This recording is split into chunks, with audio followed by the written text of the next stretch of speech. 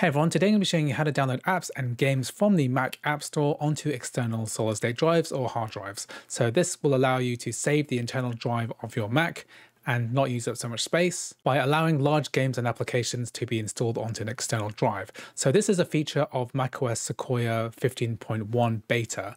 So at the time of recording, if you wanted to make use of this, then you need to go into the system settings and then go into general and go to software update.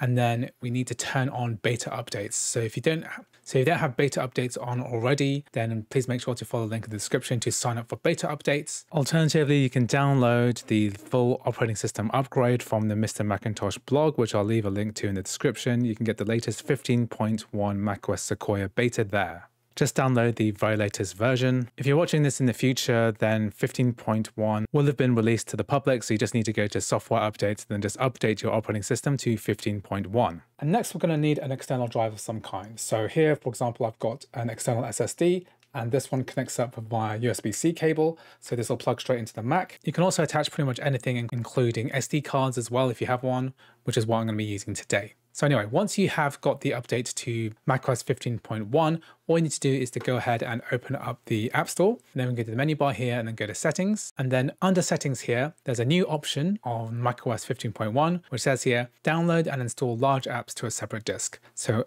any app that's larger than 1 GB will download and install to the disk that you choose. So we need to go ahead and add a drive, and just be aware that it needs to be formatted in APFS. So here I'm going to be attaching my Anchor SSD. This is one I've built myself. If you want to find out how to do this yourself, then make sure to follow the link in the description. So now what I'm going to do is plug in the USB-C cable of my SSD, and then we're going to mount it to the Mac.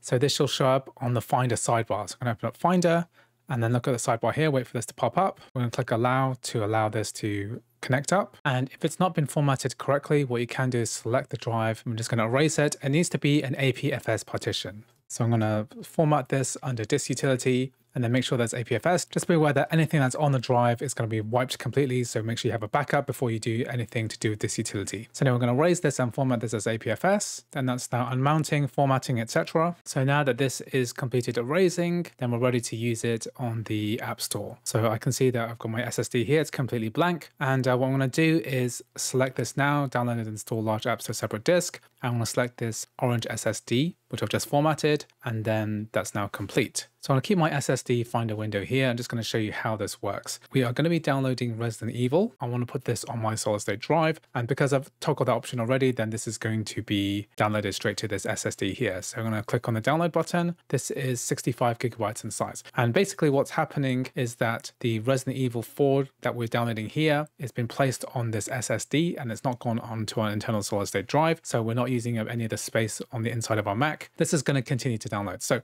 there's a couple of things that you need to know about this once this is done. Basically, once it's completed downloading, you can go ahead and move this into your internal solid state drive if you wanted to. You can also move it to other drives as well. And just be aware as well that if you're a Launchpad user, then this won't actually appear there. This is just the limitation of the current implementation. Anyway, I hope you found this video useful. Thanks for watching, and I'll see you in the next video.